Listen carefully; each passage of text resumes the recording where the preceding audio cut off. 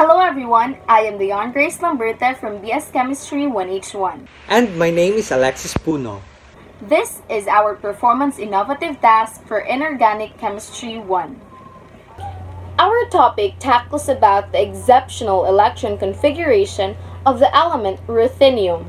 Our professor Sir Nunil Ake once said, and also we have here very unusual electron configurations that even if they do not have field or have field stability, they are still exhibiting unusual electron configurations. Very unusual. Okay, and I cannot even explain why this is the observed electron configuration, but mugi na siya. Okay? And so that's what we're going to do. After hearing our professor say that, Alexis and I got very curious about the reason behind this very unusual electron configuration. And so we decided to feed our curiosity as we further research about the element ruthenium.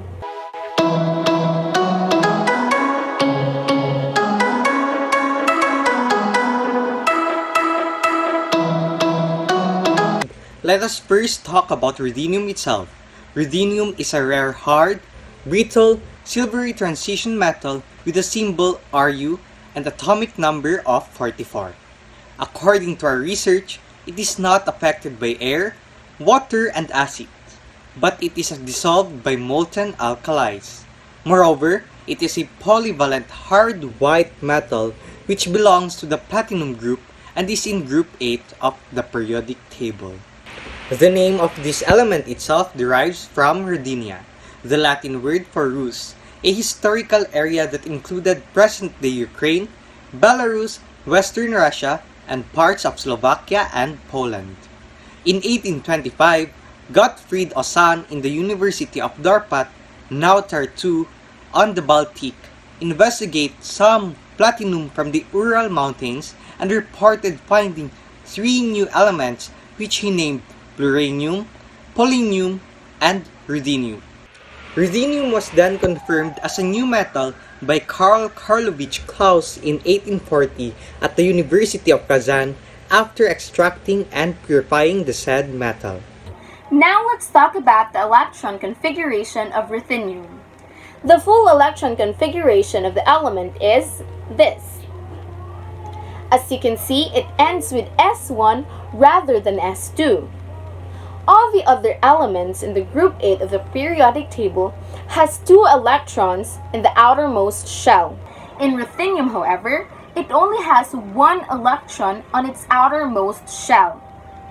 This anomaly can also be observed in the neighboring elements like copper, silver, gold, palladium, chromium, and molybdenum. As we observe, ruthenium does not follow the strict Aufbau electron filling order. According to the Aufbau principle in our discussion, we must start in the lowest energy orbital in filling it. So, by the standard rule, electrons would fill 5s2 and not 1 before anything in d sublevel. As a consequence, the standard electron configuration of ruthenium should be this. It should end with 5s2. However, according to Sir Karl, the electron configuration does not simply follow the Aufbau principle or Madelung rule in heavier metals. Relativity takes place as the velocity of 1s electrons increases. Electron-electron interaction is also a major factor in determining the ground state configuration. Electrons occupy orbitals based from the Aufbau principle in order to obtain greater stability. As a result, if the electron configuration of ruthenium is Kr4d6, 5s2, it will show that in 4d6 and 5s2 orbitals that there are 4 paired electrons and 4 unpaired electrons. Meanwhile, if the electron configuration of ruthenium is Kr4d7, 5s1, it will show that in 4d7 and 5s1 orbitals will have 4 paired electrons, 1 half-filled orbital, and 3 unpaired electrons. Therefore, we can conclude that Kr4d7 5s1 has higher stability than Kr4d6 5s2. According to the study of Meek and Allen, the electron configuration of many atoms that does not satisfy the Madelung rule can be explained through the minimum energy configuration determined by the Dirac-Hartree-Fock equation.